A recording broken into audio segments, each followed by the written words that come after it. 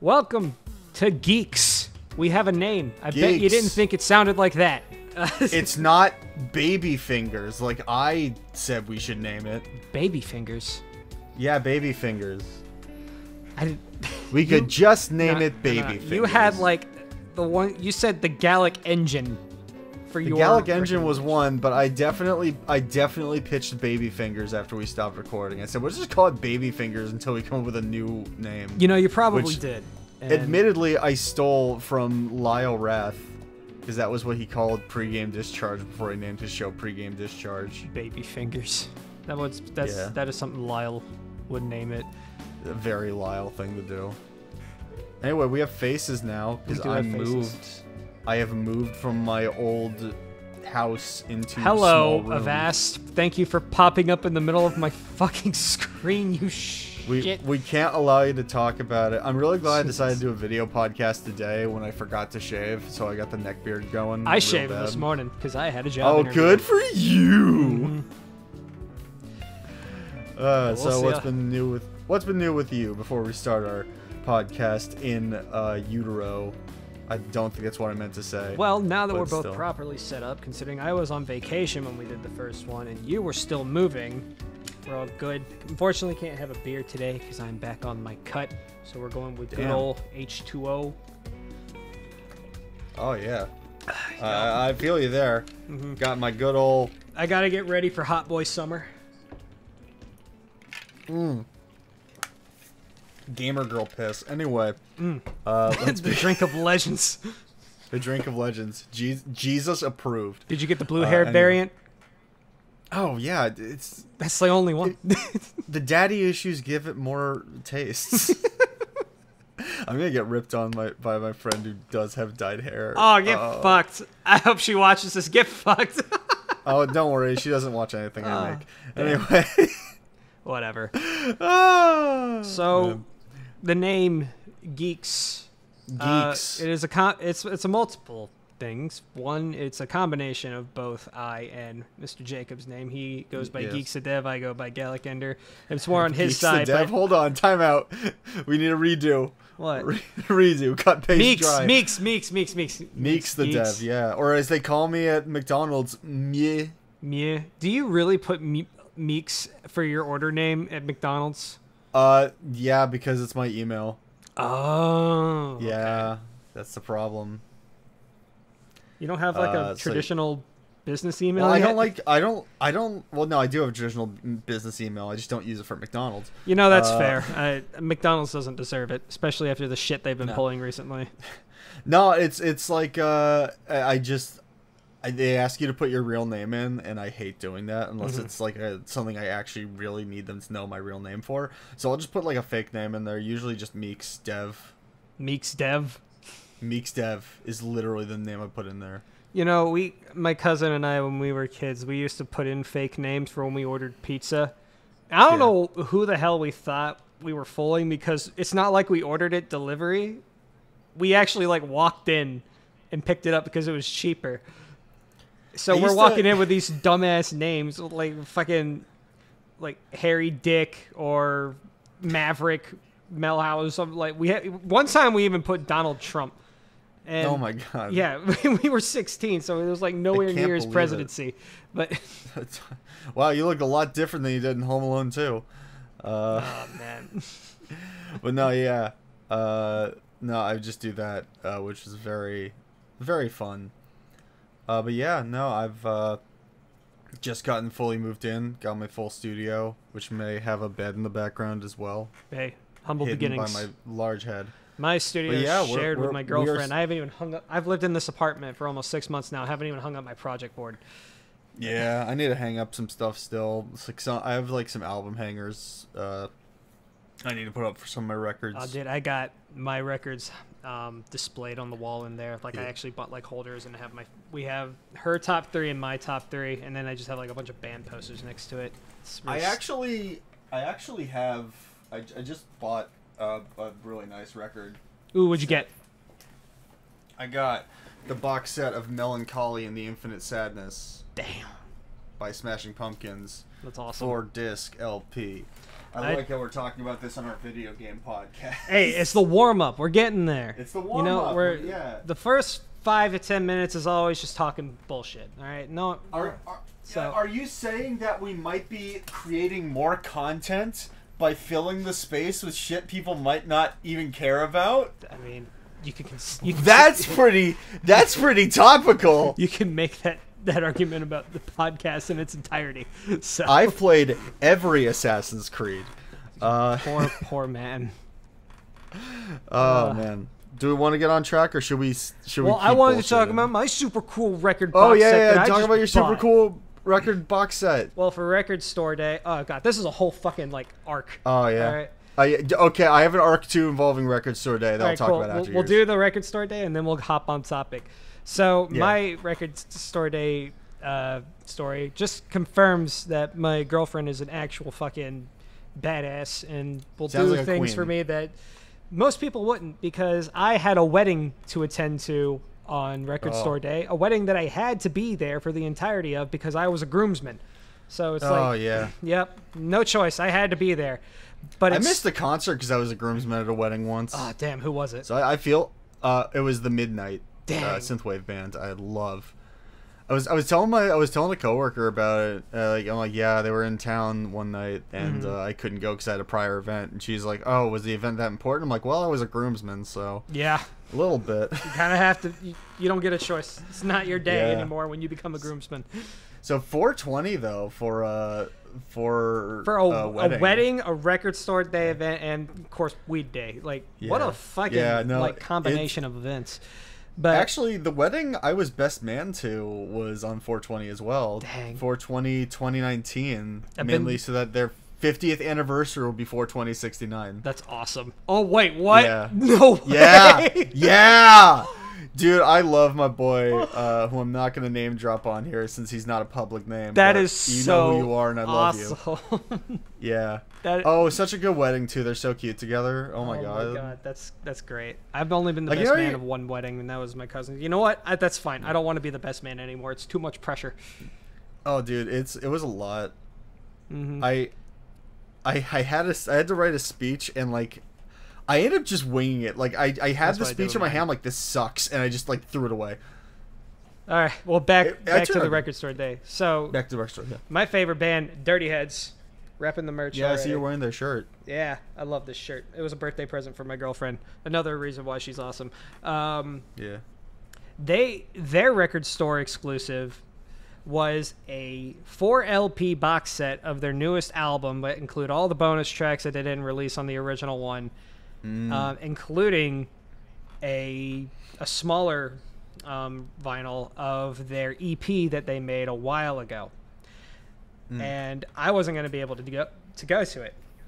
So there was 2 stores participating in Jacksonville, and my girlfriend went to both of them while I went and did my groomsmen's stuff during the wedding.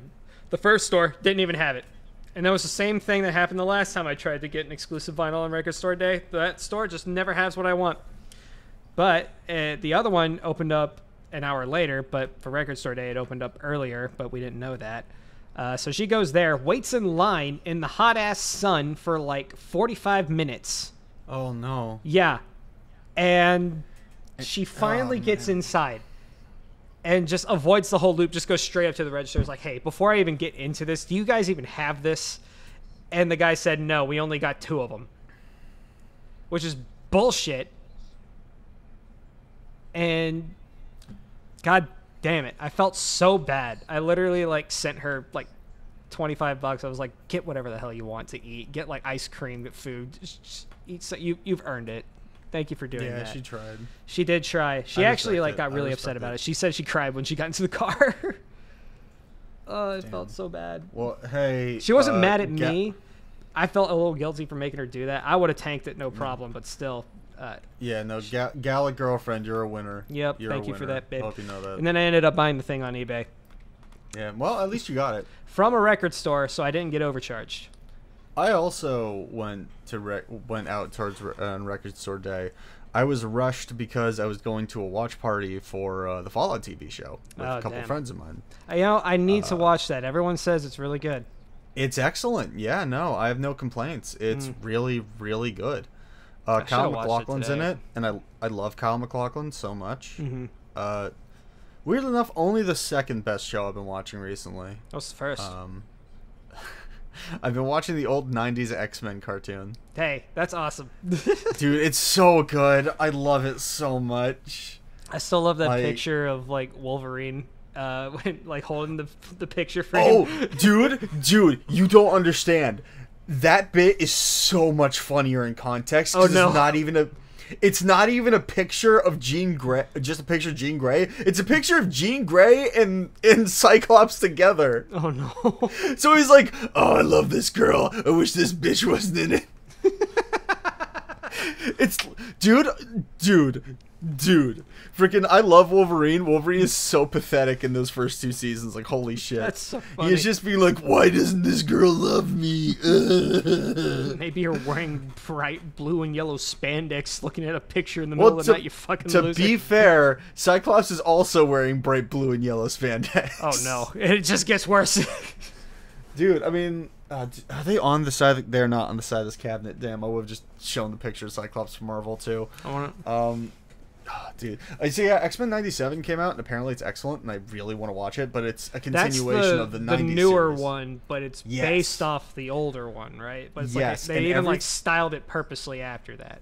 Yes, and everything I've heard about it is excellent. That's good. I'm just, before I go on with the Record Store Day story, I have a major crush on Rogue. I love her so much. Oh no, it's like I can't be in a relationship because if I touch someone, I will drain them of life energy and they'll die. And all I'm thinking is worth it. Laugh energy? 100% life energy. Life energy. I thought laugh. Like, Rogue's whole ability is she can suck the life out of you through skin contact. And which, if she does to a mutant, steals their superpower. Fun fact, the reason she's so powerful in that show is because she literally drained Miss Marvel for like 2 straight minutes and nearly killed her. Damn. 2 minutes. But it's quite a time. It's a lot of suck. It's a lot of suck. But no, Rogue is my queen, and I love her. Apparently, her voice actress in '97 is the same voice actress that was in the original, which apparently is the only case for any of the characters, as far as I'm aware. I mean, could be wrong a show's about that, so old. Who knows what those voice actors are doing now? Like probably dead. Exactly. I mean, literally it's impressive dead. enough they got one. Really, like yeah. But no, seriously, the old 90s X-Men is great. It's campy and has moments of, like, really bad cheese or ugliness, but, like, man, I love it. Also, characters scream a lot. Like, it's bizarre. All right, so what did you pull for Record Store Day? Yeah, I pulled nothing because I wasted my time. I went in front of the record store I was going to go into. I was looking for The Weeknd live at SoFi Records because I really like The Weeknd, and I really like that concert. I watched the special on HBO like a million years ago. Nice. But yeah, at the front there was a pop-up shop, and I decided to scroll through there, and I found 2 albums by The Fix, which is a very old band that I love. Nice. And I was about to grab them after like browsing for like an hour. I'm like, okay, I need to go. I'm just gonna buy these. And I go up to the thing to get them, and the 2 guys I was talking to like the whole time were basically like, oh yeah, it's actually cash only. And I'm like, in the year of our Lord 2024. I'm about to say, like, what? Those are stolen. Like, they want cash only. They stole them things. You have one reason to ask for cash, and that's if you're homeless. Like, that is the only, or if you're going to a strip club. Like a modern store, cash only. Well, it was a pop-up store in front of. Even then, like, at least have a square or something. Yeah, you'd think they'd have a square. Like, very bizarre. Like, the only 2 people who ever like ask for, the only 3 times I can ever think of like asking for dollar bills if it's like a tip, and even then, like, most people can do tip on card. If you're homeless and just need money, which hey, look, I'm not gonna judge. Yeah, shit sucks, man. I feel like my earlier comment might have been a little insensitive, so I like to apologize. It's fine. I've done work with homeless people before. It's just a tragedy. But, like, that's the only people I can think of who could actually benefit from having, like, physical currency. Absolutely. And strippers. Because you're not going to give a card to a stripper. Oh, hell no. I've never been to a strip club, but that even I know that. Dollar bill, y'all. Okay. Ugh. But anyway, yeah, I ended up walking away with nothing. Damn. Well, so that was neat. Looks like we had similar fates. Yeah. So now that we've wasted a good amount of time, we can finally get on track to the main quest line. You know, that thing that we don't actually have that much of, so we're filling it with bullshit. Doesn't that sound familiar? Hey, there's plenty to talk about. So are we gonna talk about the 1,000,000-hour RPG? Maybe. I have no idea what you're talking about. We'll get into that. So, I thought that was the topic.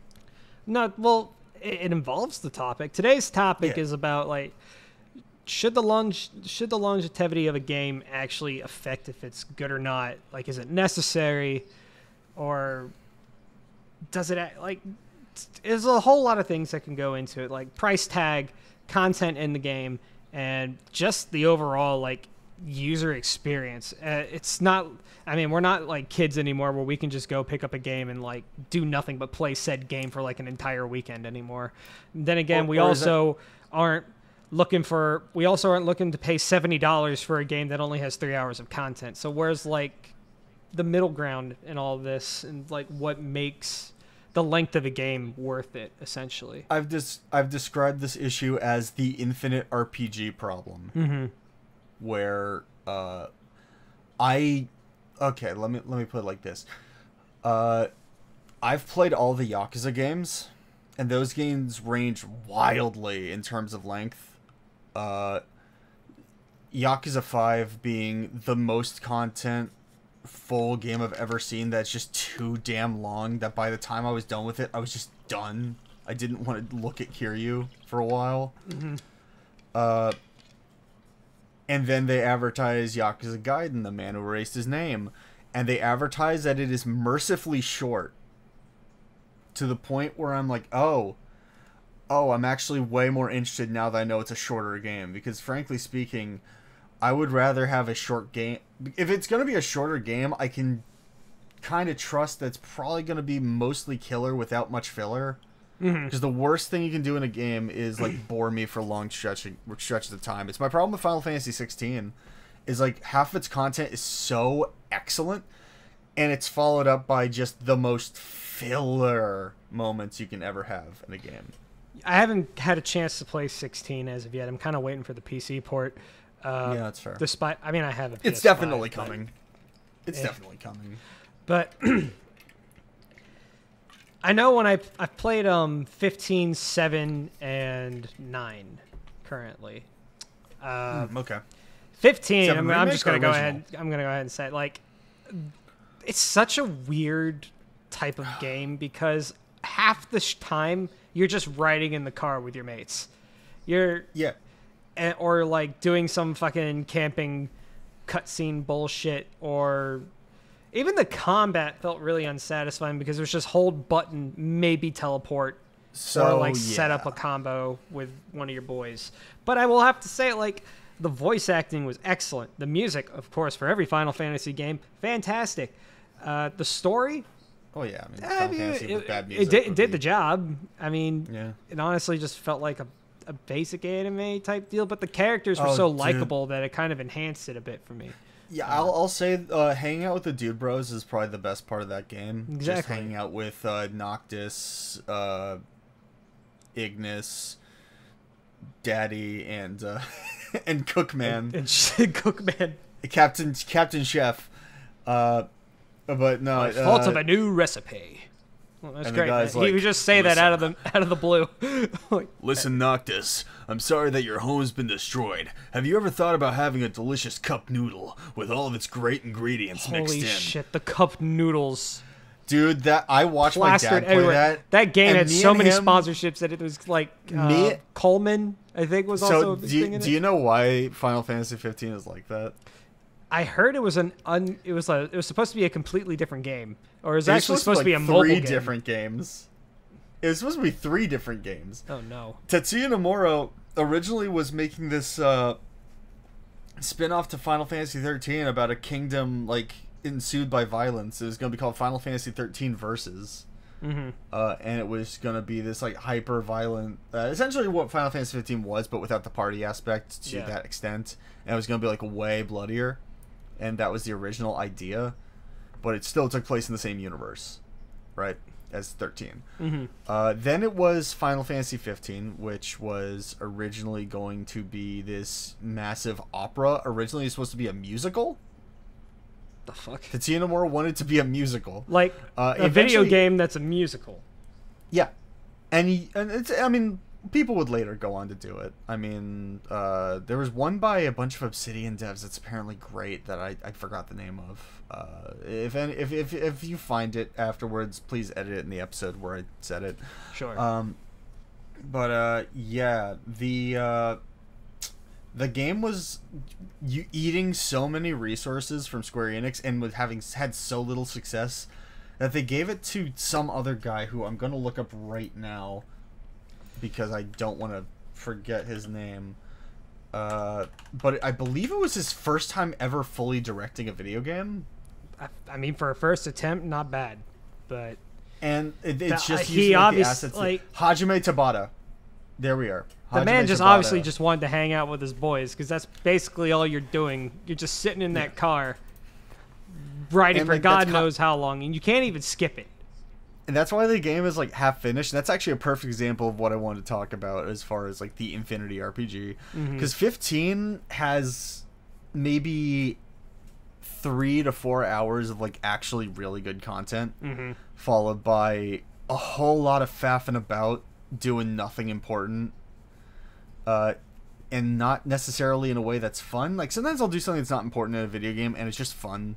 Like I mean, even at the very beginning of the game, you kind of get a sense of like how much nothing you're in for, because the first thing you're told to do is to go out into this field that's like 3 miles away by foot, and then slay this monster. And it takes for fucking ever to get out there because Noctis is so damn slow, even when he's sprinting. Dude, the game is like a constant back and forth through a story that is nonsensical. There's like no real motivation for like the first few hours. Like the motivation is just to hear more dialogue from the boys. That's it. That's the only thing to think of. And the world building is such a mess. Like later dungeons are literally using store-bought assets, not even original assets. I don't know if you know that. One of the main dragon bosses that you fight like twice in the game is a open source Unreal asset. That's hilarious. I think it was Unreal. It's an open source asset, which apparently just because that game was rushed to high hell, and it kind of shows how badly it runs and how unfinished it is. You think a company? By like the way, Square you want Enix... the complete story? Buy the 4 character DLCs. What? Oh God. Oh, did you not know about that? I kind of... Is that like when they grow up or something? Because I see the picture now, and it looks... It's just Noctis with a beard. And like... So, no, the DLCs actually cover each character's backstory. Oh, God. So it covers like how Ignis joined the group, how Agnes joined the group, and how Ugnis joined the group. Prompto. Prompto. Little bitch boy Prompto with his tiny little gun. Oh, no, that's Ignis's... No, Ignis is the chef guy. Is he? Yeah, because they call him Iggy. I thought that was Umpto. Umpto, I don't remember the names. Prompto. Ogdo Bogdo.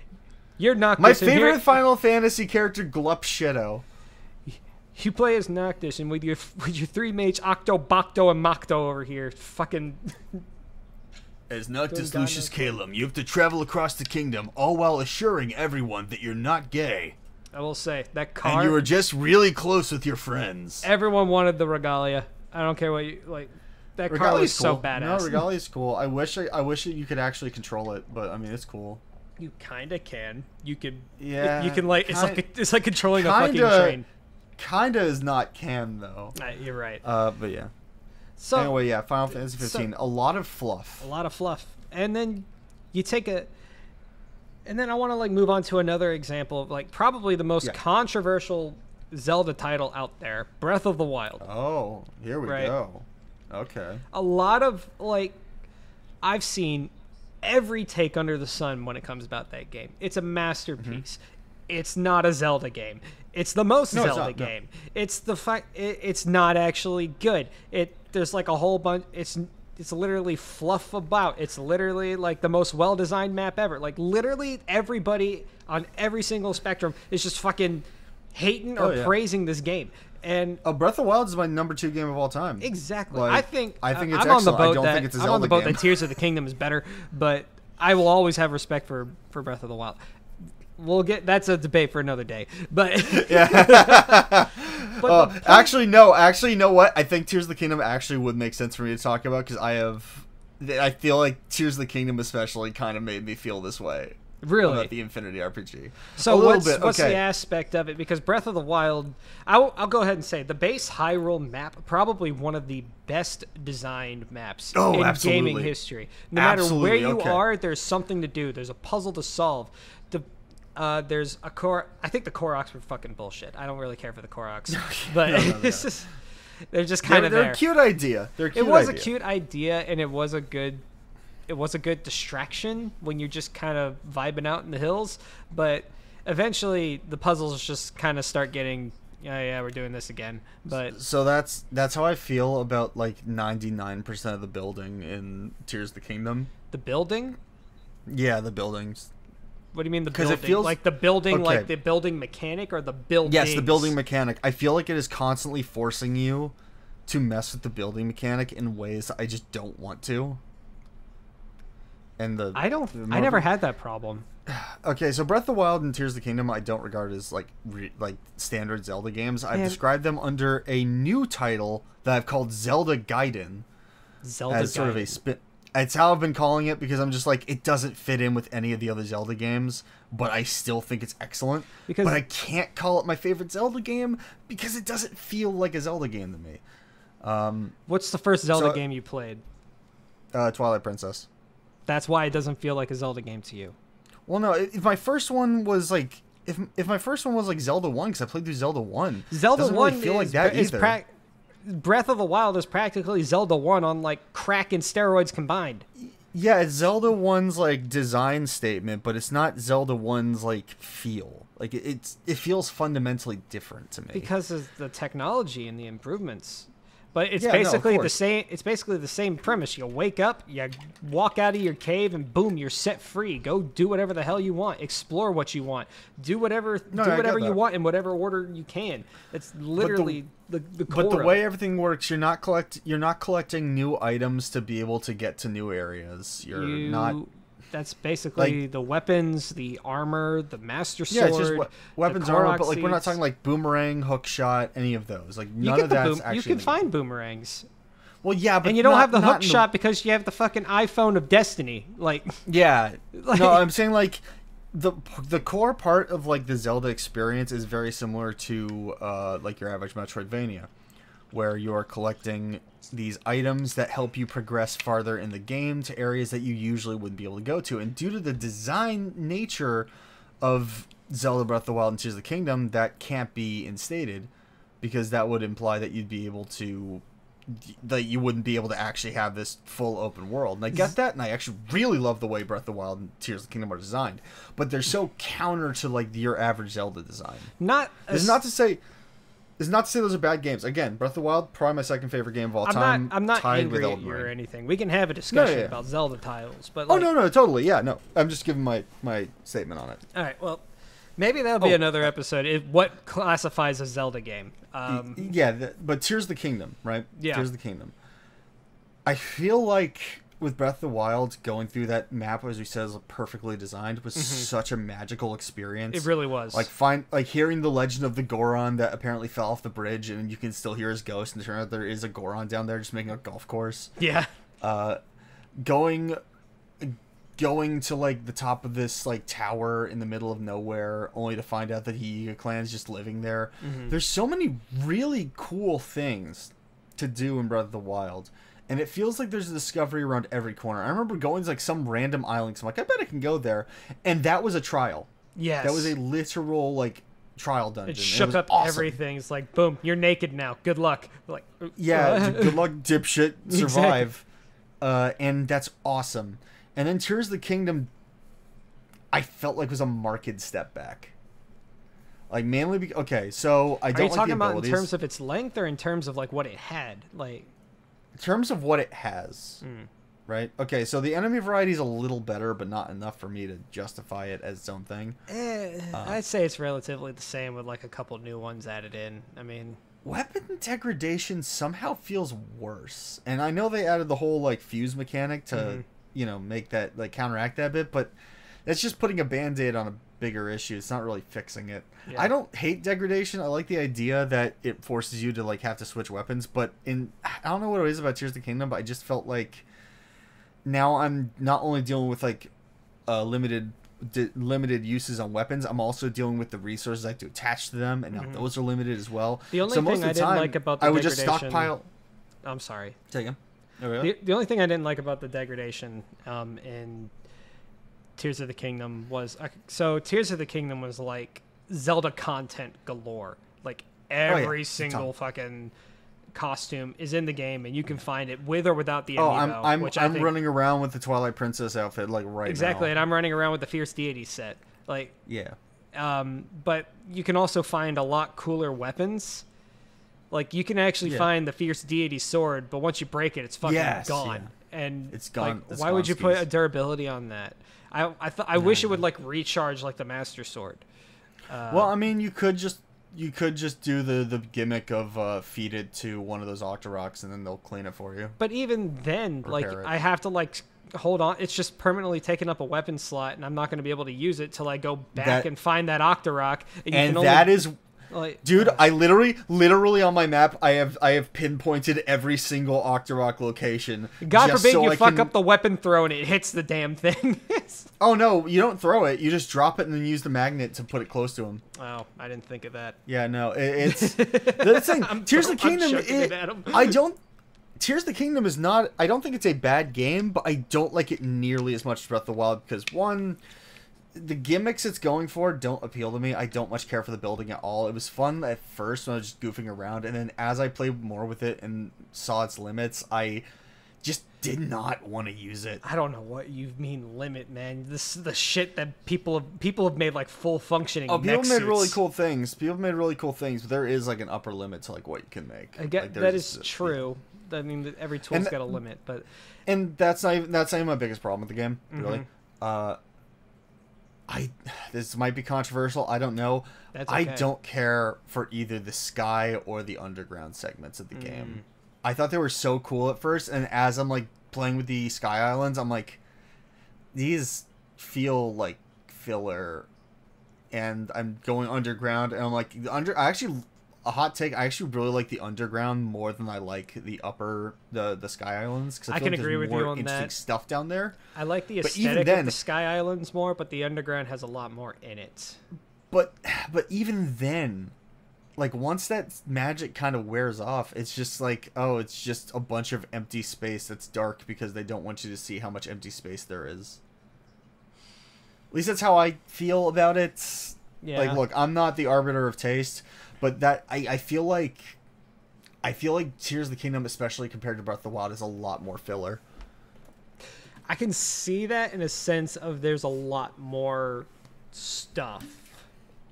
And that's essentially what they did from Breath of the Wild, which was typically I would say a 40 to 60 hour experience should you try to I got 100%. I got like maybe 120 hours. Same, but like that was basic. It was mostly just me dicking around, right? I mean, yeah, that's part of the experience. I haven't beaten Tears of the Kingdom yet because I'm trying to 100% it like I did with Breath of the Wild. I'm like 2 shrines away. I just gotta find them. Interest. Yeah, it's a chore, but it's rough, man. The whole concept of the whole argument of the game was like there's very little like substance and more like fluff in the terms of shrines, items to find, and that sort of thing being like repeated over and over and over.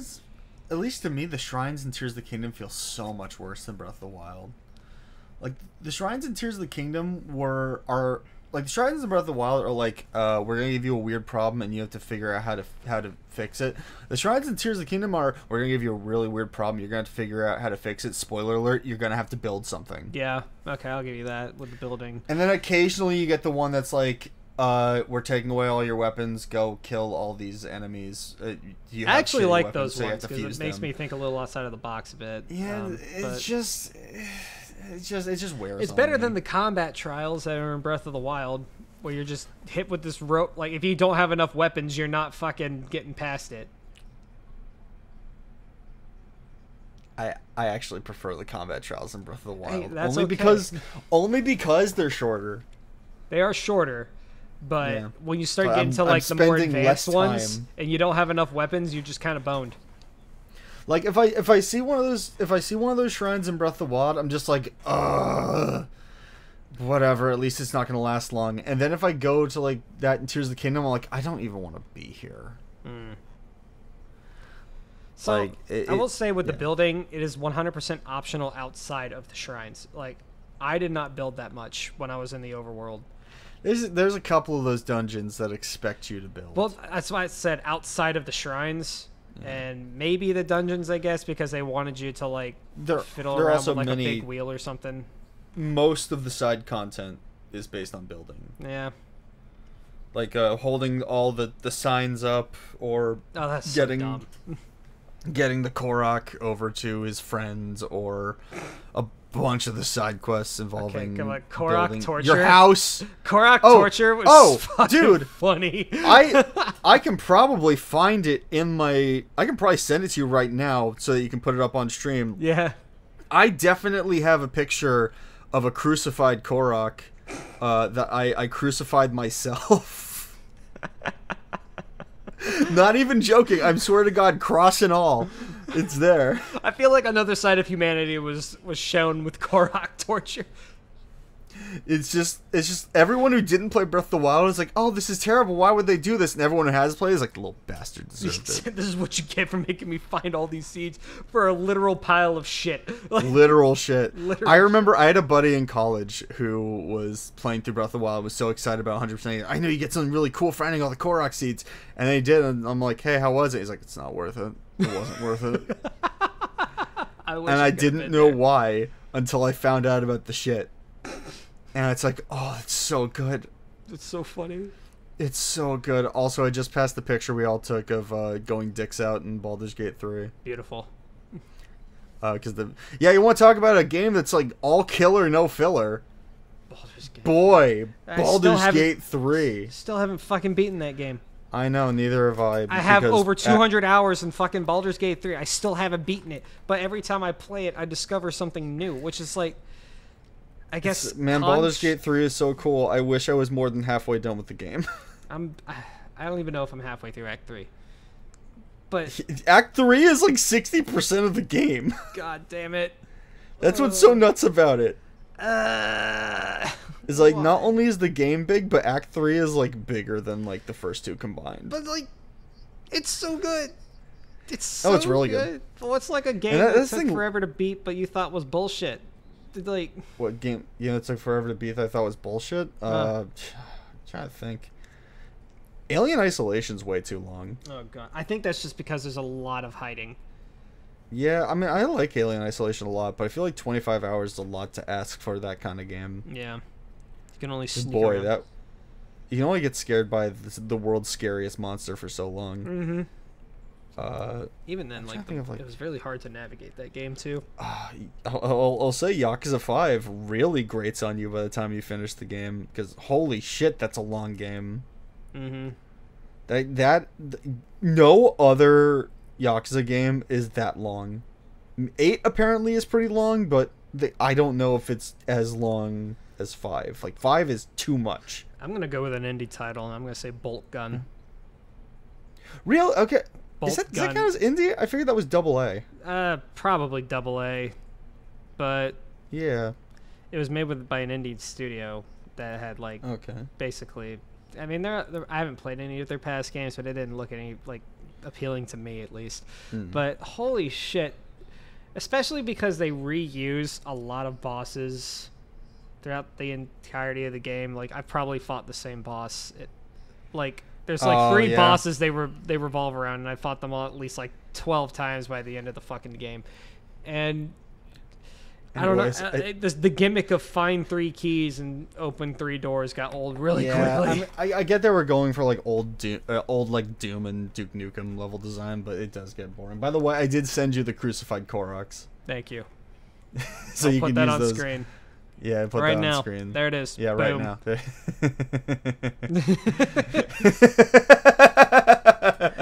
But with Bolt Gun, that was an example of like they pushed it out too long, I guess, because they thought it was too short initially. Because there's a lot of repetitive looking levels, there's a lot of repetitive bosses, and there's just a lot of repetitive gimmicks. I would have been perfectly fine with like maybe 12 levels that all looked different and all had like different puzzle aspects about them, with maybe like a couple bosses sprinkled here and there. At least it would have like kept them fresh, and that way they would have had such a solid foundation. So when they inevitably make Bolt Gun 2, because I believe the first title did well enough that it's like, why wouldn't you make a sequel, especially with the Warhammer IP? But it's just, they just overdid it. I think they stretched themselves too thin with it. Like, pacing really has to do with making a game feel too long, because there's some games I'm like, I think this is the accurate amount of length it should have been for the price point. Yeah. God of War Ragnarok, I feel like, is a game that I think felt too long, but I think that's just due to a lot of pacing issues. There's so much of that game that is just talking while moving through boring areas. I didn't have that problem. How am I having these boat. issues that you have? The boat. The boat? Okay, I can see the boat. Or no, sorry, not the boat. Not the boat. Sorry. Going on the back of the yak in with what's her name? Yeah. And you're just shitting about or climbing the wall. Yeah. Like climbing the wall, I thought was cool, but God, that takes way too long. When you were Kratos, great game. When you were Atreus, it was boring as shit. When you're Atreus, it's just like, oh God, it's all filler. It all feels like filler. It doesn't even feel good to play as. Like, his combat is just literally mash the button. It's. I mean, there's some stuff in there that I think is genuinely really cool. I like his transformations. I think that's neat. I guess. They don't feel good, though. They're really clunky. Yeah, a little bit. Especially the wolf. Yeah. It's a little clunky. I'll fully admit that. But no, yeah, it's like... The problem is, it's all... you briefly mentioned it earlier. It does come down to, like, hey... If I'm going to be paying $70 for my video game, it better be worth the $70. And hours per minute or dollars per hours of gameplay is a real thing. Absolutely. That is, while I think overrated, I understand, because I wouldn't pay $70 for Journey. And I love Journey. But, like, $70 is a lot to ask for a game that is like not a full ass like 20-hour thing. There's also the argument of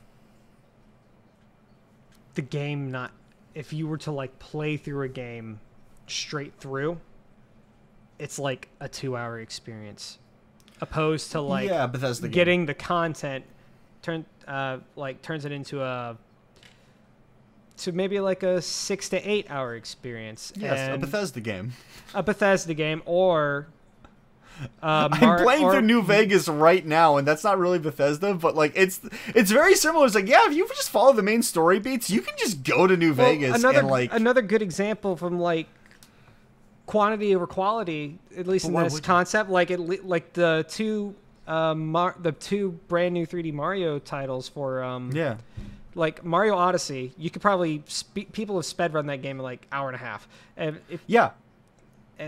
But all the content lies in finding all the moons. But there's a fuck ton of moons. Holy shit. And that could technically count as filler depending on how much fun you find that collectathon style game to be. I personally loved 99% of it, with a few challenges I thought were kind of bullshit. Yeah, not because they were hard, but because they were boring. Stupid ass jump rope. I'm never going to be able to get that moon. You have to do. Oh, I got that. So you know, one of the easiest way to get that moon. Get on the moped. Really? The moped's jump height is way more consistent. I'll have to try that, but I don't have any Yeah, plans. it's so silly. I don't have any plans to 100% Odyssey anytime soon. No, yeah, it's fair. I've like 95% of it at most. I will say the perfect 3D Mario title to me was the spin-off they did with the re-release of 3D World, Bowser's Fury.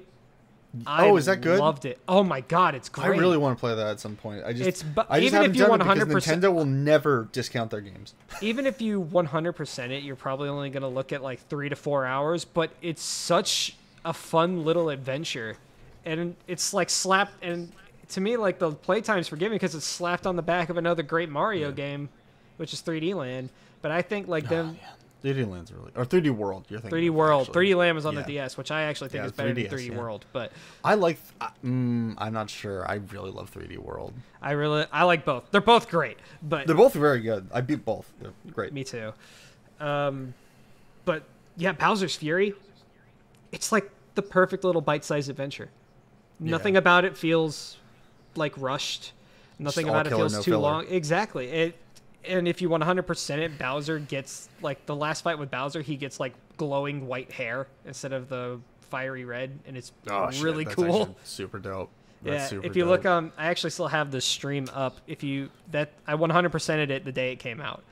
But you're gonna see fat face me, so be prepared for that. Yeah, you gotta see Golden. You think Golden Fat Mar? I said Golden Fat Mario. I meant Golden Cat Mario. You said fat face. It got me thinking. That was when I was a chubby boy. You lost so much weight. You look great, by the way. Thank you. I lost 70 pounds. Damn. I keep hearing that number and it keeps shocking me. Meanwhile, I've gained 20. Anyway. Hey, no worries, brother. Do you think Golden Cat Mario could beat Frieza? Like when he's really big after hitting the bell? Yeah. No. No? Frieza could just casually blow up planets. What if Frieza killed Yoshi? Do you think Mario could get angry enough to beat Frieza? I don't see it in his personality. No? Mario can He wasn't my friend! I only dropped him in a pit when I needed to reach an area, but he was still my friend. You a fool! Woohoo! I've only killed him and his offspring multiple times, and I've lost track of who's the original Yoshi. Kamehameha!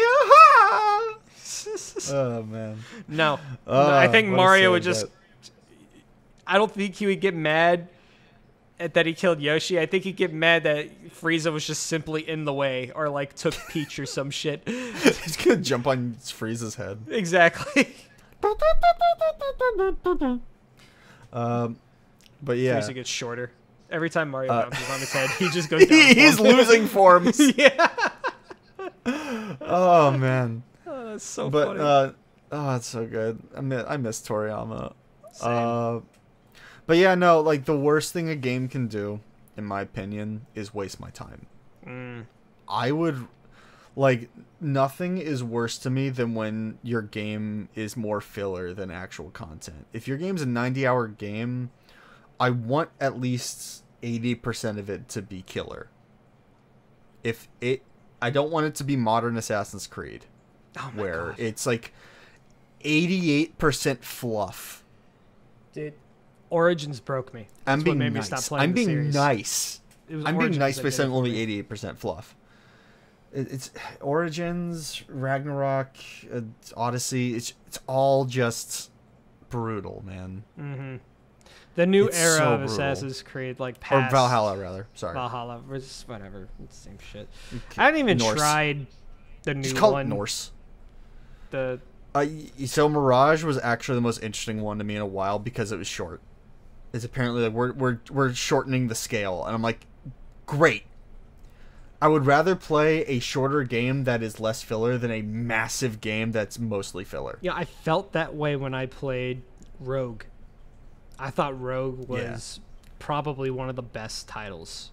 Yeah, because of its Rogue's length. Then it differentiated. Wait, I'm thinking of itself 4. I actually didn't play 4. I didn't actually play Rogue. Rogue is really good. I have played 4. I've heard Rogue's good. Rogue is 4 if 4 didn't have so much fluff in it. See, 4 I felt like was relatively light on the fluff for the most part. Like the treasure hunts were kind of fluff, but like weren't too terrible. I'd say the worst part was think, collecting the sea shanties and feathers. I think, okay, maybe I think it's the fact that it's scaled down and that it didn't take as long to get from place to place like it did before. That's what made Rogue a lot. That's what made Rogue feel a bit better. Because like half the appeal of like, because AC4 was actually a launch title, and they wanted to show off like look at these graphics and look at this ocean. You played on the Xbox One, and the sea won't look like fucking Jello. It does chop. Sometimes the ship will go into the water and rise out of it like it's being summoned by a Jesus. I love that. Which did happen. I absolutely to me once. love that. Still also less like it buggy when than the your enemies average just Fallout convulse game. on the ground. Oh, just so like good. sling off. Oh, that's the jank I love. Yeah. Keep doing that. But all the other bullshit you're doing, stop that. But no, yeah, I would like. It's the problem of like so many people try to advertise their game as like, oh, 100+ hours of content, and I'm like, but is it really though? Mm-hmm. Or is it 10 hours of content that you've stretched? Have you played Starfield? I have played Starfield, yes. Because I hear it's just fluff, and it's bad fluff, if that. Like, it's really bad. I have played Starfield, yes. The sign of a coping Bethesda fan. Oh, dude, okay. I played Starfield because I found out what the New Game Plus hook was, and I thought that was fascinating. Is it? It's just like you go into another universe essentially, and things are the way the universe thing works is fascinating. And that's a cool idea. I like that idea. But then again, you can also get a better experience with that with No Man's Sky. But even then, No Man's Sky wasn't. No Man's Sky is another problem that has gotten better, but I still just don't like the core gameplay loop. Mm-hmm. Man, just Starfield feel like from moment one feels like this is a game that has been stretched, like down to perks. Some of the perks in that game are just basic features in earlier Bethesda games. Like, hey, do you want a sneaking icon to show that whether you're actually stealth or not, or if anyone can see you? Yeah, that's a perk. We have jetpacks in the game. Do you want to be able to actually use them? Wait, what the fuck? That's a perk. Dude, some of this is just basic shit, like in Skyrim. Like, the whole stealth thing, like, it was just the eye. I thought that was the coolest way to display self. I don't want a perk just so I can open a soda can. Like, it's what it feels like. Oh like, and it feels like even their skill trees, like they didn't have enough good skills so they had to stretch them out. Like, I've heard there's some really cool stuff in Starfield, like legitimately like some really cool side quests. But the problem is I don't want to have to wade through a bunch of shit to actually get to them. Exactly, and I do walk not through want empty to. I do not want to terrain. pay anything more than $15 for Starfield. Oh, dude, I just played it on Game Pass when I had Game Pass. Well, there you go. You can do that too. I didn't even spend the money. You did it rough, right, man. You did it right. Yeah. It's rough. At least you had Game Pass to go to after that bullshit. Like there's, like I would say, I would rather like, even like a game that disappointed me like Deathloop because it just didn't have a lot of content in it. I still prefer like 99% of the time to a game like Starfield, which is roughly around the same price, but isn't nearly as coherent. But then you have like the or tight, games like what I mean, tight. Let's just say Skyrim, right?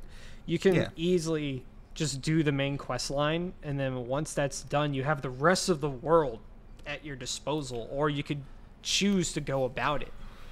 Yeah, the thing is with Skyrim is I could literally map out the entirety of Skyrim in my head right now. Yeah, now you can. I could tell you like the main plot of the game from beginning to end. I don't think I can tell you a single name of a single character in Starfield. So not even like the plot was memorable. No, there's nothing to it. Like this is the most linear a Bethesda game has been, and even then, it's just way too it's way too open and empty. Mm-hmm. Like, it feels bad. Which is a shame, because the combat's actually the best it's ever been for a Bethesda game, in my opinion. Like, the guns actually feel like guns? The guns feel like guns. Damn. They feel way what better than Fallout 4. What a shame, because that is... Holy shit.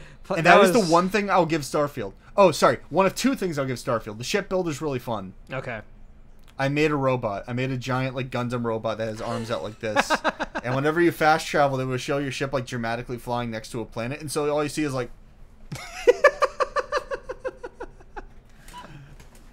I was gonna make a ship called. I was gonna steal an idea from our priest friends and name a ship the Nematode, and it was just gonna be all the way just as vertical as possible, as one vertical column with jets on it. That's amazing. The idea was the only way to get to the cockpit is to climb the massive amount of ladders they'd have to stack up. You evil. It was gonna be like unbelievable. The Nematode is my best idea, which I stole directly from our priest friend, because I'm a hack. Hey. You're the step that made it a reality. Okay? I'm not the stepdad, I'm the dad that stepped up. I'm the dad that stepped up. There you go. I'm not the stepdad, I'm the dad who stepped on you. Oh. Kinky, anyway. Oh god. Oh, God. No. But no.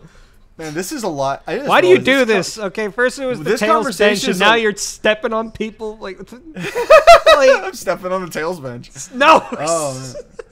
Get off the tails bench. Get away from that child, Tails.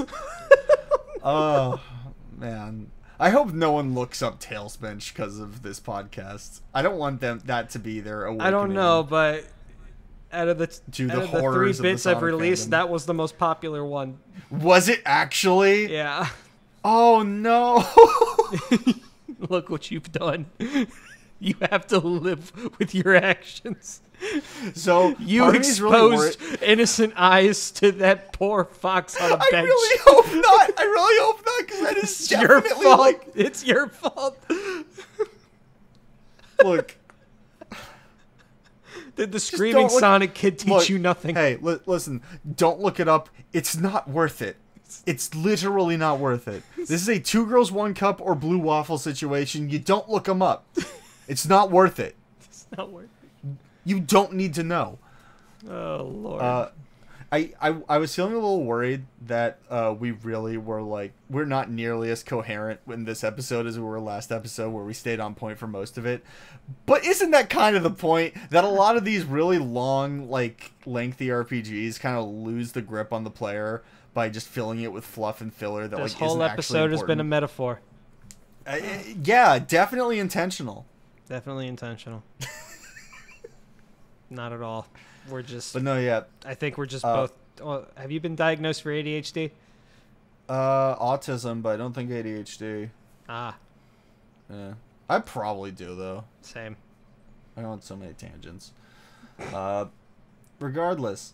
But yeah, no, the whenever I'm looking at a new game and they're just advertising millions of hours of gameplay, I'm just like, oh cool. You know it's gonna be bad.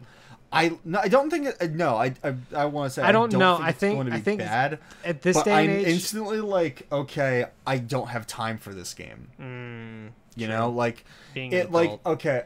I see the trailer for a smaller game Penny's Big Breakaway, which just came out, and that game is just a little platformer, and boy, it looks awesome. Looks great. And it's short. Because I don't want to spend $30. So there's your next point. Am I paying the right amount for how long I'll be playing it for? Do you think?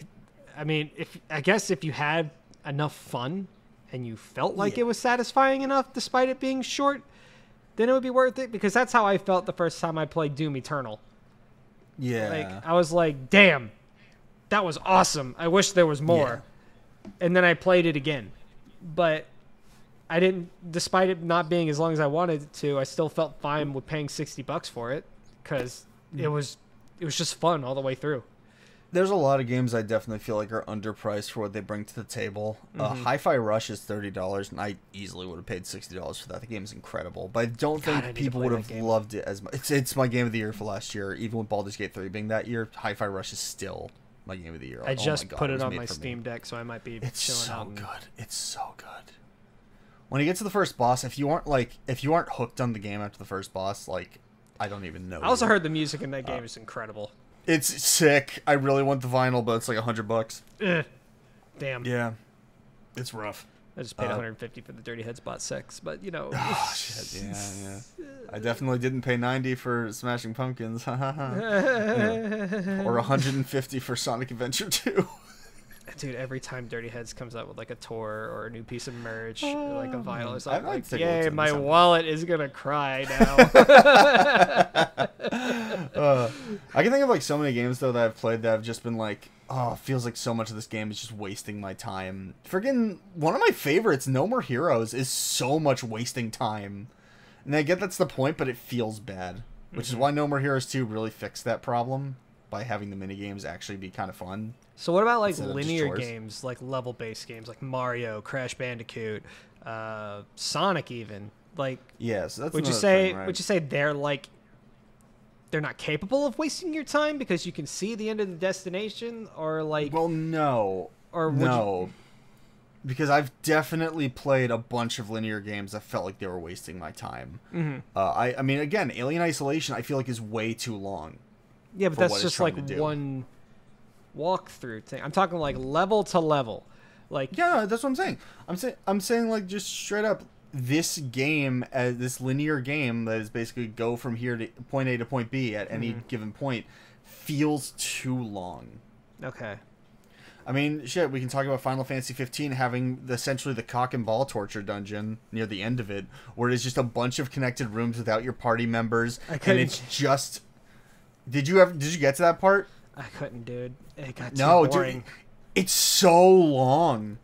I just couldn't get. I think I got like halfway through 15, and I'm like, dude, I can't handle like these 20-minute car rides and just mashing the button on these, or like holding the button down to fight the monster. It just the gameplay loop got way too boring, and the story wasn't as gripping enough to me as it should have been. Like, it's just like, yeah, I like hanging out with the boys and they're funny and all that, but like everything in between just sucks to get to that point. There's a lot of No More Heroes 3 that kind of just feels like it could have been cut without any real issues. No More Heroes 3 goes back to the chore system of No More Heroes 1, and it feels just as bad as it did in No More Heroes 1. Like, you get some other side missions, but they're not much better, and they very much feel cheap. Like, sometimes wasting time is, like, part of the game, and I understand that. Like, Mass Effect 2 is basically just about hanging out with your friends, and that's mainly it. Like the game's like, oh, you got a big suicide mission to beat the Reapers, and what it actually is I'm just gonna go hang out with Garrus and see what's up with him. Oh, he's a bad cop. Okay. Yeah. That's the bit. I'm gonna say, like New Game Plus of Persona 5 and Persona 5 Royal. Oh, it's rough. It is so rough.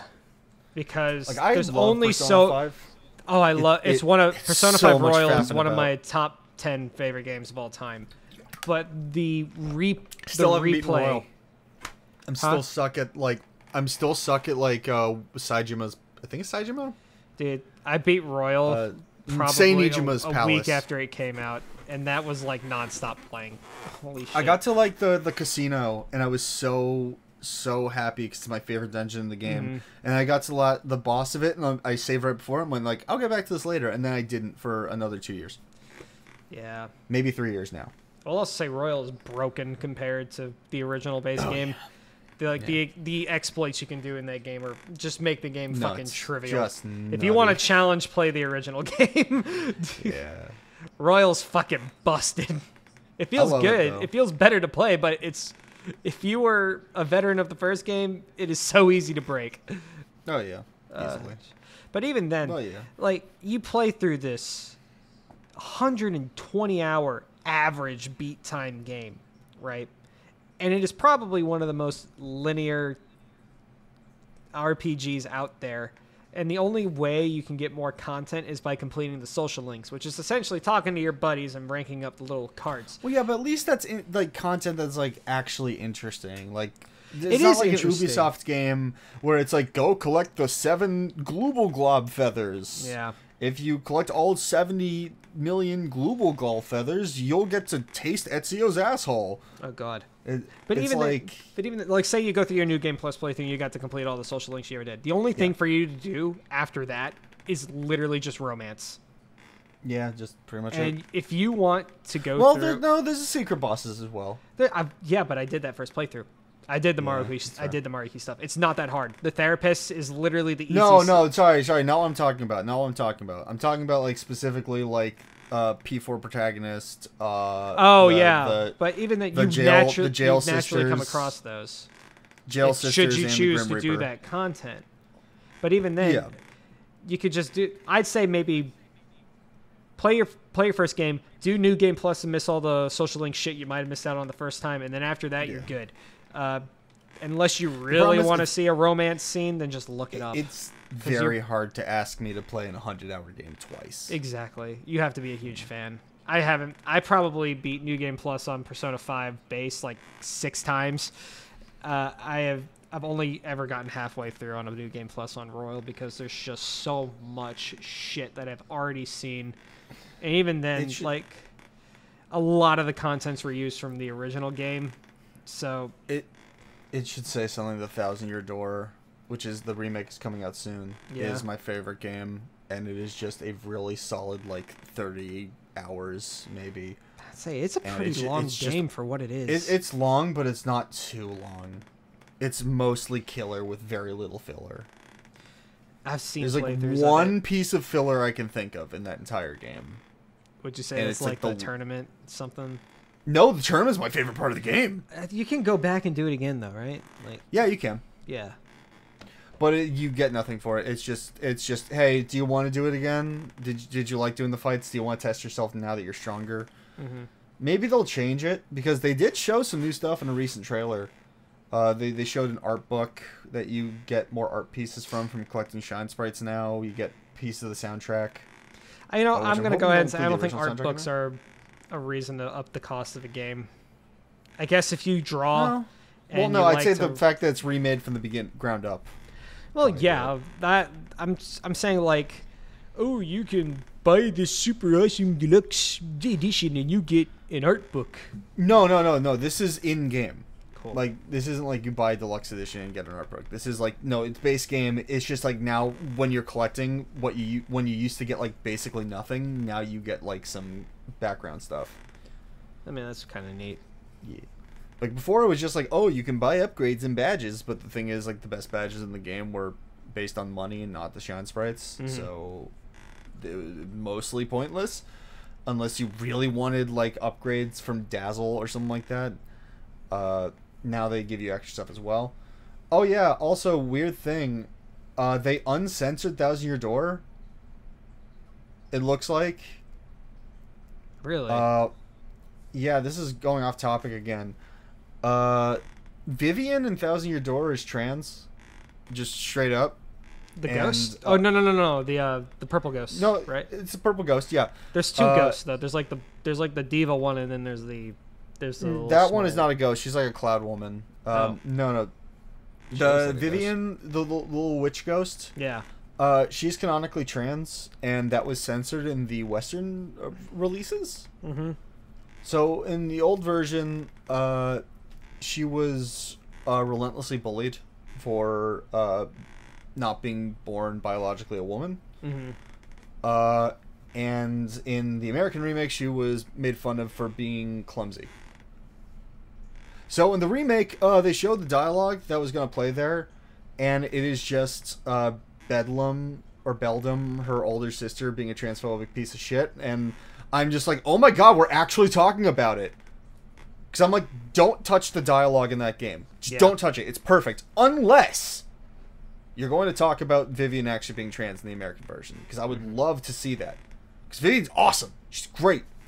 And her whole, like, leaving her sisters to join you thing makes way more sense when you consider the fact that her sister's, like, kind of a piece of shit.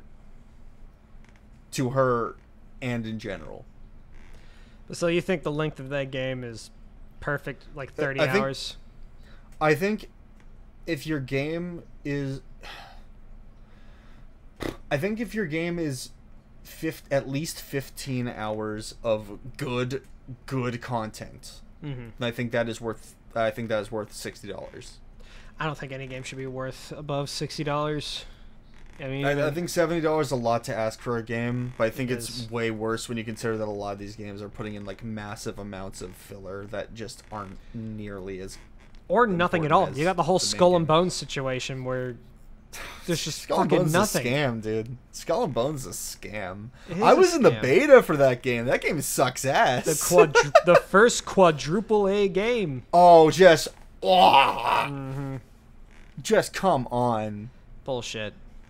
Like, if Now we're you gonna got- talk like quadruple A, like if we really want to count quadruple A, let's count something like friggin' God of War Ragnarok or like You know, I will say the that I think Ragnarok. massive, huge time sinks Yeah. with a massive amount of budget on display that feels like it costs the most ever. Like, don't get me wrong, I don't think quadruple A means it's better. I just think it means it's way more expensive looking. I don't even think quadruple Skull A is a and thing. I Bones think is it's just not- some bullshit term Oh, to it make is the game bullshit. sound more It's- expensive. Like, it's Yeah, I know. It is bullshit. But, like, you can see it with certain games. Like, Baldur's Gate 3 is excellent, but Yeah. doesn't look nearly as expensive. It's a much better game than God of War Ragnarok, but it doesn't look nearly as expensive cash money as God of War Ragnarok. You know what I mean? I will say I didn't. After I completed Ragnarok, and I 100%ed it, I felt like the game was well worth the money. Yeah, I And- have issues with the game's pacing. I feel like it, especially near the end, where Yeah. like it feels like it really sputters out until the last fight. Like, man, you do that first like boss fight where you need the third weapon, Yeah. right? And it's like the big fight where you need that third weapon for. And I'm like, I feel like that was supposed to be the final boss. It probably was. And they were going to have another game and realized they didn't have enough content for another game. And so they just made that the last one. All in all, I still thought it was great, but Oh, it's a great game. I understand what you mean by it. But, like, man, it overstays its welcome just due It to the does. pacing. You know, the weird thing about that game was it was only the PS5 version that was $70. The PS4 version was still at $60. Yeah, I don't understand mean, why, but because you'll pay for it. I Oink, did. oink, little But piggy. if that, like, would I have gotten the same experience had I I mean, I bought that version too. So yeah. had I not gotten gotcha. the PS4 version? Because I know it would have still played on my PS5.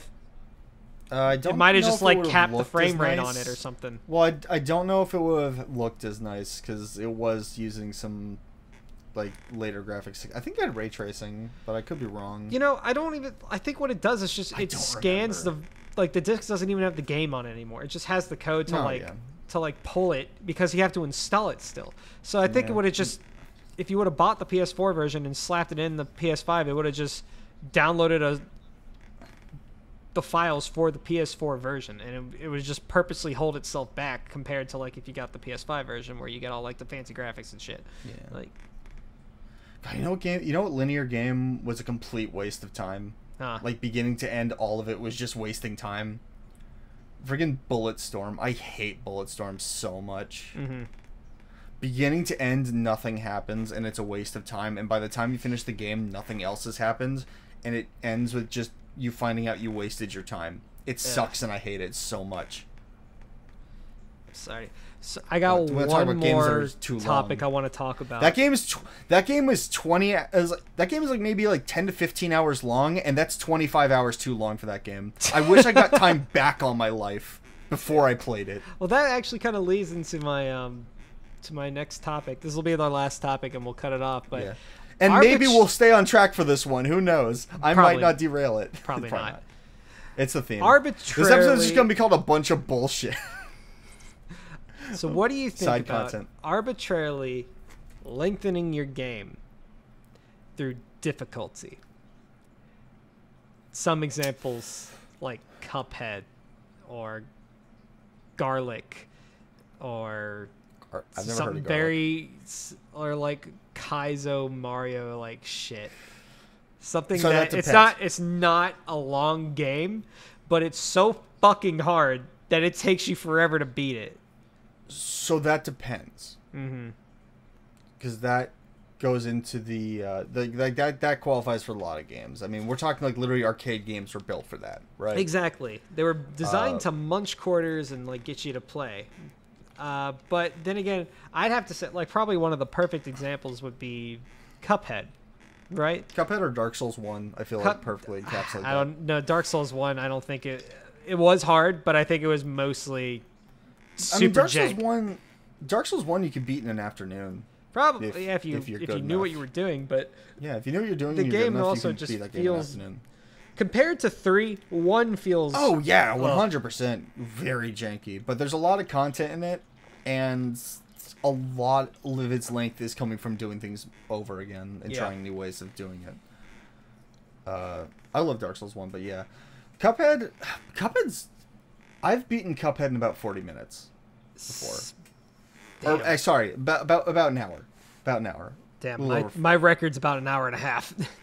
Yeah, I mean, I've done the live stream of me speedrunning the game with one hand. It's great. You bastard. Yeah. I don't know if those streams are even still around anymore. I know the stream of the DLC was. I beat that. I actually recently like beat hours. the DLC for it. I loved it. Yeah, it's great, isn't it? Yeah. So I think there's two ways of what you're talking about. There's two methods, and those would probably be either your Cupheads, your Furies, your Dark Souls, and then we have. What about like Contra, Ninja Gaiden? Just difficult for being difficult. It wasn't even like a curve. Like Cuphead at least has a curve. Same with Dark Souls. Like you learn the patterns. Yi Are Kung Fu, Garten of Banban, and like a few other games are like examples of it being bad. I don't know if you ever heard of Garten of Banban. That game sucks. I have not. That game sucks ass. Like, oh my lord, it sucks ass. Okay, so it is a Five Nights at Freddy's style mascot horror game. Ugh, I already hate it. And it feels cheap and badly made. It's not scary at all. It is so pedantic. But like half of that game's difficulty is just from doing tasks that are so arbitrary and need to be done one specific way. And you can get that a lot from a lot of point-and-click adventure games as well, where the difficulty isn't coming from it actually being difficult. The difficulty has to come from some moon logic that doesn't make sense or is so arbitrarily boring that it is like literally like the theory of like why Garten of Banban has a bunch of its like later features and later games is because the games themselves are basically under 2 hours long, so they can technically be refunded on Steam. So the bit was to make them artificially longer so that you couldn't refund it. You know, and it really feels like that because there's so many areas that force you to be really slow, and that is the worst thing in the world. And like you talk about like Yi Are Kung Fu, where the game literally sends you back to the beginning if you do one thing wrong, etc. Or Takeshi's Challenge is like that as well, where it's not really difficult; it's just kind of bullshit. I feel like for a game to be lengthened by difficulty, it has to have at least a curve that can be learned and mastered. Like a curve that can be learned, sure, but it also needs to be like satisfying on its own merit.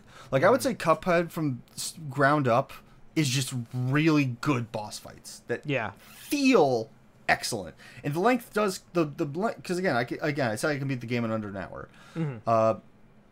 The game itself does get most of its length from you having to like actually like take your time and learn the boss even fights. then Cuphead has like sort of an excuse for its length, especially once you start getting good at it, because the game was originally designed as a boss rush. The run and guns were just kind of added in because they could, and boy does it feel like it, especially when you play the DLC and there's no run and gun sections. Which is just merciful, because I hated the run and gun sections. I didn't mind them, but they didn't feel like they were definitely not as fun as the boss fights. I want to iterate. They aren't bad. They're just not nearly as good as the boss fights. Exactly. The boss fights are so excellent. And you're looking at 3 worlds, each having like 5 to 6 bosses in them, and they're all so good, except for the fucking robot guy. I hate that fucking guy. That guy sucks. Robot guy's my speedrun killer. Same. I either beat Robot it Guy in 2 and minutes or Dragon. I play it like 20 times over. Robot Guy or Dragon are like my 2 speedrun killers. Dragon's Everyone easy. else I can deal with. Dragon is piss easy to me. Not if you're playing it with one hand. Well, I don't know what to tell you for that one. B is also very difficult with one hand.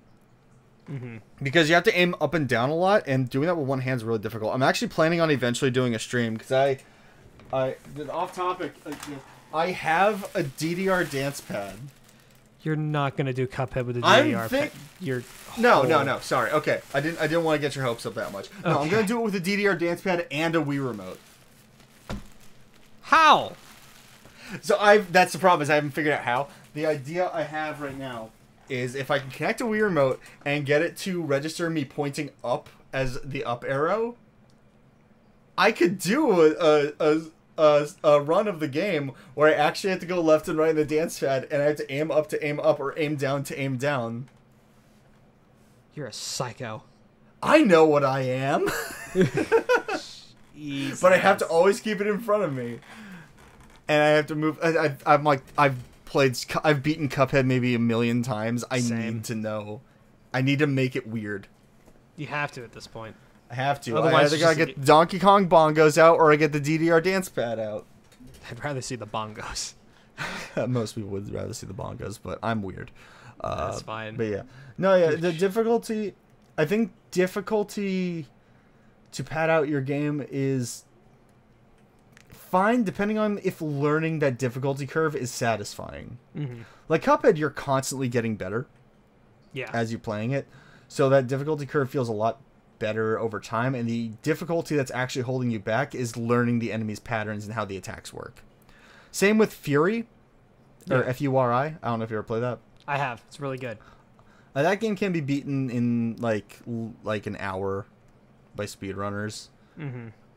But like the actual like learning the boss fights and taking your time to get good at them is what makes the game like the length it is, and it's so good. Then what about roguelikes? Would like you can buff yourself up the more you go, but even then, have you even beaten the game? Because even if you do reach the end on some of these hypothetical like endings, beating it once is only the beginning of the game. Exactly, like Hades. Yes. Hades is a perfect example. I actually just started playing the technical test for Hades too. It's so good. Yeah, I heard you already beat it.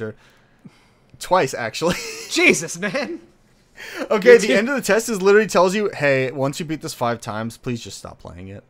Really? Like that is when we consider your participation in this test complete. I'm like, yeah, okay. Makes sense. I already met my wife in the game, so there you go. That was nice. I already met Arachne, my spider wife. I love her. Man, I really hope this doesn't end the same way that the Dusa romance path ends, because, man, I know how to pick them. I always choose the girls that reject me.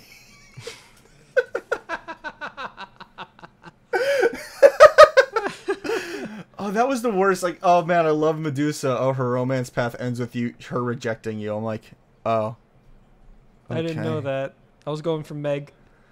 Oh, yeah. No, you see, that was a smart option. Yeah. But no, yeah. But yeah, no, as I said, I'm a much bigger fan of a shorter game that's all killer, no filler than a longer game that is mostly filler. Same. Like that kind of thing. But just I will never, sucks ass I will to me. never like reject a lengthy adventure should I have the time, because like with Breath of the Wild, Baldur's Gate, God of War Ragnarok, and at least for the most part of it, like they feel good to play, and the stories and what you discover just keeps you tied to it. But in my current point in life, I think I'm with you where like a good 8 to 15 hour experience is all I need to feel satisfied. But even then, like you got the price you got to deal with, and you got to like hope to God that like what you're investing into, because not even though it is the rise of indie games, not all indie games are that great. Not all indie games are made equal. Exactly.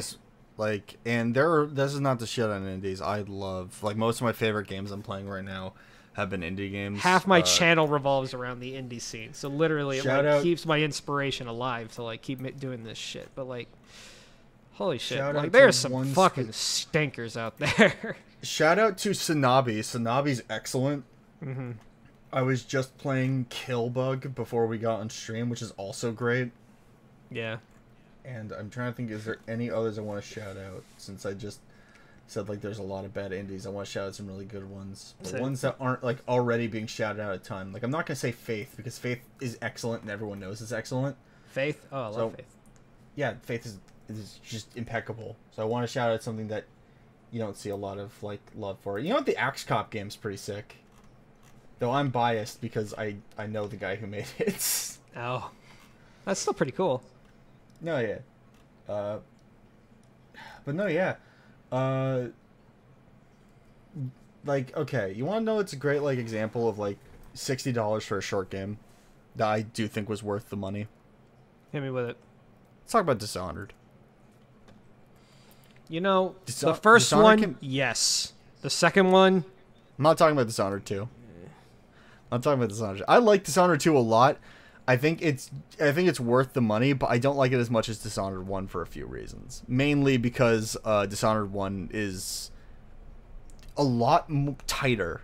Like, it feels like a lot more controlled. It's shorter, but it feels so much more tight. It does. Like, I can go back and replay Dishonored 1 a million times and do a million different types of playthroughs. Like, I've done full pacifist, full aggro, low chaos, high kill counts. Jeez. Or, sorry, low chaos, only kills. But, like, I'm only killing the person at the end, like, the evil at the end. Like, stuff like that. I've been doing one playthrough that I've been loving so far, which is, just straight up, can only be acts of coincidence. Like, they have to be kills that cannot be traced back to a person. Jeez.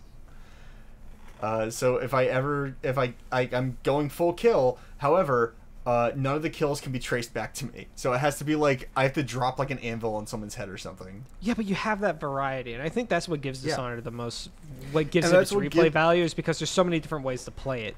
And that's what gives that's what gives people the motivation to play like a lot of sims, like the stuff that Arcane has made. Yeah. Deathloop, Dishonored, Prey, which I'm only going to refer to as Psycho Shock from here on out because that's what it should have been called. Prey? Yeah, the original, I guess originally the name was supposed to be Psycho Shock, and then it got renamed to Prey because they own the IP. Or Bethesda owned the IP, rather. I like your idea of shouting out a couple indie titles, so let's do that. Oh, but sorry, can I finish my thought real quick? Oh, yeah, sure, go for it. But Dishonored 1 can be beaten in about 2 hours. Like, it's not a long game, especially if you're just doing, like, the main content and just I suck at Dishonored, but I love it. I love Dishonored. It's so much fun to dick around in because there's so many different ways to do it. Like, going through that one, like, the party side quest peacefully is so fascinating because you have to talk to the people. You have to find out which of the girls is the right one. Meanwhile, doing a full aggro is just, alright, kill everyone at this party, let God sort them out. But that's so fun. It's so much. This thing, neither of the runs feels worse than the other. They're both really fun for their own reasons. It's so cool. And I love it. It's really well made. And despite the fact it's only 2 hours it's like really only a 2 hour long game, you get way more content just from like how fun the content that's there is. Like, I'll go back and replay Dishonored 1 a million times because it's so fun.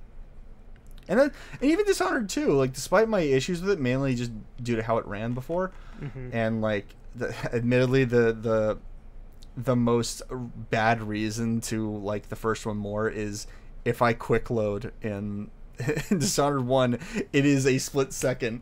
Meanwhile, I have to wait at least 10 seconds for it to load a quick save. Jesus. Dishonored 2, because that's how I did my no chaos runs. I would quick save constantly, and if I ever got caught, I'd just quick load. But it takes longer in Dishonored 2. It's such a stupid bullshit reason to like one more, but it really does make the difference for me. Yeah. But yeah, you want to shout out some indie games? Sure. Let's see. I guess I'll try to go on the lower end too, but I'll do my best. Shout out to Dead West. Fantastic cool. Stealth game. I love it. Yeah, game's dope. Let's see. Rusted Moss. Dead West or Blood West? Blood West. I keep saying Dead West. Blood West. Yeah. My bad. Blood West is sick. Yeah. Okay, Blood that's West. what I thought you meant, but I wasn't sure because I'm like, wait. Because Dead West is a game too. I've not played Dead West, I'm afraid. I haven't either, but I know it's out there. Blood West, Rusted Moss, really good. Yeah, Rusted Moss. I saw your review for that. It looked sick. It's really good. Yeah. And Cyberhook, it's another good one. I think I've heard of that. Yeah, Garlic. Christ, made me want to mash my own balls into paste, but I need to look at that because I enjoy hard games. It is a hard 2D platformer, and it was actually on Game Bracket as a mystery fighter. I'll be real. I haven't watched all the Game Bracket stuff. I need to see that. The Game Bracket is such a fucking holy shit. It's such a labor of love. I don't even know when I'm gonna do the next one, but whatever. I have about 2 more I would shout out. I'll do one more. What's another great one I've played? Satisfactory. I've always loved Satisfactory. That's more of a AA game at this point, but yeah, it's very good. Humble beginnings. Yeah, Humble beginnings. I want to also shout out Pseudo Regalia. It is like $6. It's like maybe an hour long, but it's really good, like N64 style platformer. It's what really should have been Castlevania 64, but you know, wasn't. Yeah. And I'm also going to shout out Garden Guardian, which is like $3, and it is basically a phone game, but it's very like it's a very nice little thing. But yeah, it's like I'm in this point in my life, if my choice is between the really big, super content rich game that's like 1,000,000 hours, or the not quite as big, compact, tight-knit game, I'm probably going to choose the shorter game only because I know I'll at least get through it for the most part. Do you mean that in like an indie sense, or it could be like any type of funding? Most types of funding, I would say. Indies, I don't really expect to be super long because, I mean, they're not dealing with like the Mega Millions budget that a lot of AAA games have. True. So they can't afford that. Like, I mean, shit, Fear and Hunger is another good example. Don't look that up. Like, it's the best game I can recommend no one. But Fear and Hunger, like, you can beat in like roughly 40 minutes. Really. I feel the same way. But, it's like, very there's a shit zillion amounts. I had a whole ass week to try and beat Baldur's Gate 3, and I still couldn't. Oh, dude, it's such a long thing. That's the only thing keeping me from playing Baldur's Gate 3 is I'm just like, there's so much left. I know. There's so much. But it's so good. All right. It's so good, but it's so much that it's just it feels intimidating and daunting. So I just end up being like, I don't want to play it. I'm just gonna go back to playing Judgment, which is also a long game, but at least Carlac, my beloved, Yeah. best girl, Absolutely. best girl. I love her. You want to talk about? I'm a big fan of women who hurt you when they touch you on as applied by Rogue. God. All right. Thank you all for watching, geeks. We'll Like see you and next subscribe time and with a comment brand new to topic other that we're channels. definitely derail from. Like, comment, subscribe to Super Bunny Hop. Do that. Bye. Bye. Love you.